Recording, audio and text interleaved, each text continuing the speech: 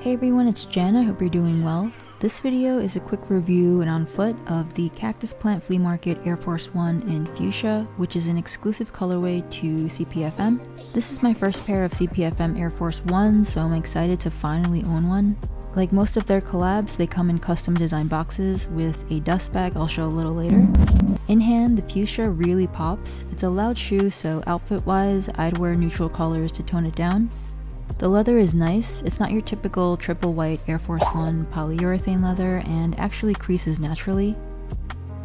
They went with nylon on the tongue and a leather ankle liner that has a reptilian design, which makes sense if you saw their marketing for this drop. The left shoe has sunshine glued and stitched around the entire upper, while the right shoe has air. Both have 3M underlays. It's hard to see on camera, but the leather used on the midfoot and ankle has more of a bluish hue compared to the toe. If you look at the right shoe's heel, you can see the difference in colors. They come with an extra set of skinny laces. I like the fat laces, so I'm keeping them in. The insoles have the signature heat map design, and as mentioned earlier, they come with a black dust bag. Sizing wise, they fit a half size big like most Air Force Ones, so I'd go a half size down. For reference, I have a narrow foot and typically go true to size in most Nikes and Jordan Retros.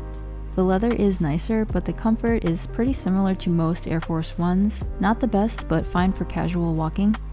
Lastly, no quality control issues that stand out on my pair, so I'm happy about that. That wraps up the video. Let me know if you were able to cop any of the colorways that recently dropped on CPFM and sneakers, and thanks for watching.